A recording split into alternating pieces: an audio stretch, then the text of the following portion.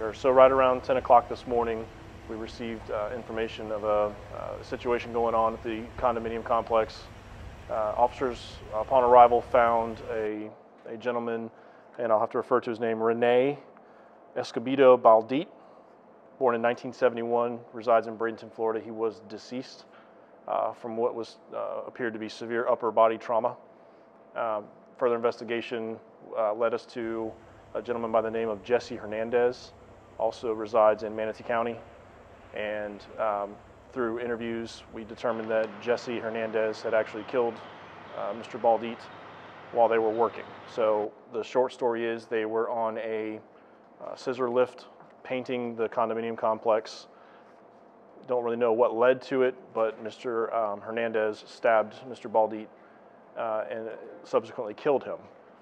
Right now, detectives are working to determine motive, reason why, connections, anything like that. That's where we're at right now. But we can definitely confirm that he was stabbed and that they were co-workers working together at this job site. Was he arrested at the scene, or did you have to go find him? He was arrested here at the BPD main station. And what was the name of the company they were working for? I don't have that information. Were the two men on the scissor lift in the air at that point, or were they on the ground? We have confirmed that the incident began in the air while they were working, and then Mr. Hernandez lowered the lift to walk off. So the victim did not fall out of the lift? The victim did not fall out of the lift. Was there an argument? Obviously there was an argument. That's still what we're trying to determine, what drove them to this point.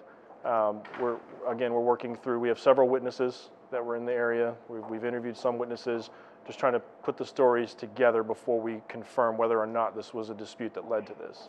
Can you say whether they were employees of the company or just day laborers?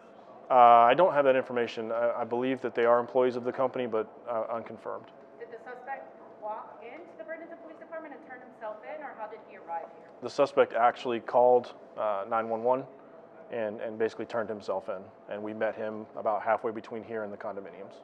And so he's obviously being cooperative? Yes, to a certain extent. He was transported to Manatee Memorial Hospital.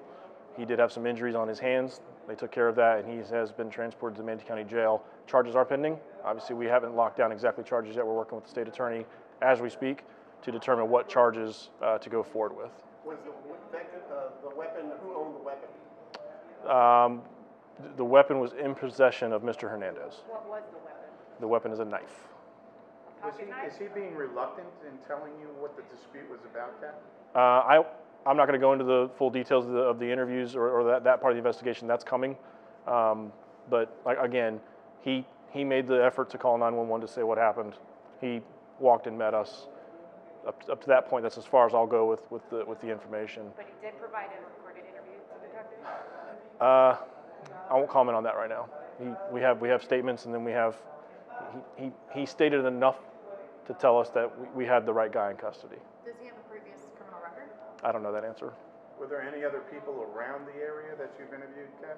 Yes, we do have several witnesses that were in the area at the time it took place.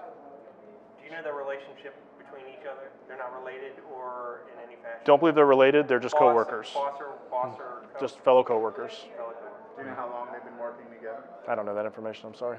What are the charges right now? We haven't determined yet. That again, we're working with the state attorney and our detectives. That's what they're doing as we speak to come up with the charges. I will hope to release that to you this evening before we call it a day.